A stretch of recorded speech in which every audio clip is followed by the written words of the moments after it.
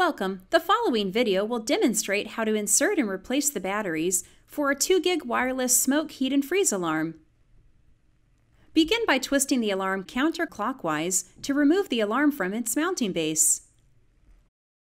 Then remove and dispose of the batteries according to your local regulations. You will then need to wait a minimum of 20 seconds before inserting new batteries to ensure a proper power down sequence.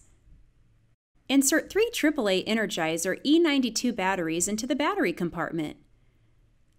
You will want to follow the polarity diagram inside the compartment. Note, if the batteries are not inserted correctly, the alarm will not operate and the batteries may be damaged.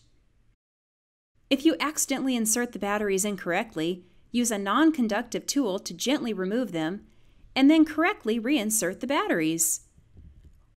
Warning: failure to follow these warnings and instructions can lead to heat generation, rupture, leakage, explosion, fire, or other injury or damage.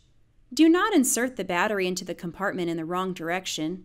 Always replace the battery with the same or equivalent type. Never recharge or disassemble the battery.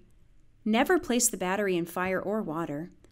Always keep batteries away from small children, and if batteries are swallowed, promptly see a doctor. Reattach the alarm to the mounting base by turning the alarm clockwise until the marks align. Then wait for the power-up sequence to complete.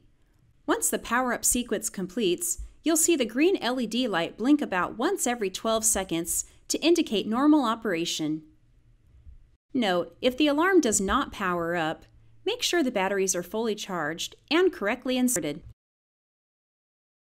The 2GIG wireless smoke, heat, and freeze alarm batteries have now been replaced.